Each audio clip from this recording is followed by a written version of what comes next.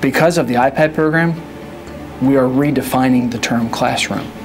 Sure, there's still desks and there's still students and there's a teacher in the room and there's 4 walls and a window and a blackboard in many cases, but the classroom isn't just that anymore. We've taken what we have and we've built upon it and we've expanded it.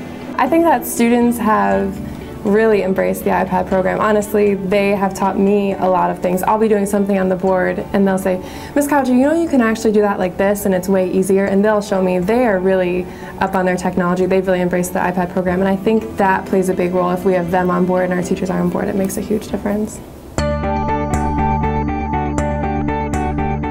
To me, the greatest benefit of the iPad is organization.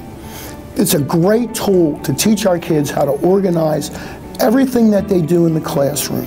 What I like most about the iPad is the organization that it gives me and how everything is in one place, and I don't have to go to several different books or notebooks or folders to get what I need for class. It's all in one place. Using our iPad, we use this app, and with the app it allows us to receive and submit assignments, and our English teacher can tweak the assignments, tell us what we did right or wrong, and then give us feedback. It has given students the opportunity to get immediate feedback. I can receive their documents and things like that right away, give them feedback and send it back. Feedback is immediate.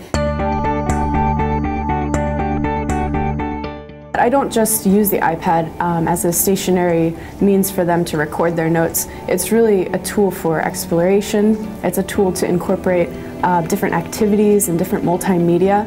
In our science class, which is one of my favorite classes, when we use the iPads, we have a whole new range of applications we can use. When it comes to anatomy, we've been trying out this new frog dissection app, and it's really accurate. It's all the same thing, you learn all the same things, but it's less the mess, less the smell, and things like that. It's really cool. One thing that I really love about the iPad and the dynamic that it brings is that it allows a shift from the student as passive consumer of information to an active pursuer of knowledge. And so I find that it allows me to encourage students' curiosity rather than being seen as kind of the provider of all facts and all information. The possibilities are endless. The teachers have embraced the technology in a stronger fashion than I ever could have dreamed. And the students are creating knowledge in a way that we never could have realized before.